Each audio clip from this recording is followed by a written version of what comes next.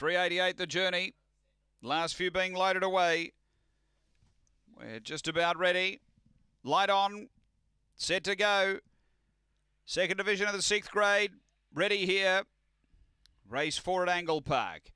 On their way, speed off the inside, Aston Bardo. It's getting tight early and zipping around. Woodside Rambo dashing to the front. Got away by 3 on Aston Bardo. Victor Choco, Woodside Puma. 4 away is Nigel Lee, and then came Aston Mambo up front.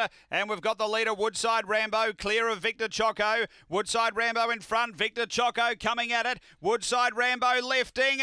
Or might have just held on, Woodside Rambo. Victor Choco put a big dive in right on the peg to make it interesting. Then Woodside Puma, Aston Bardo, Aston Mambo, and Nigel Lee. The runners around 22 and 40. They drive.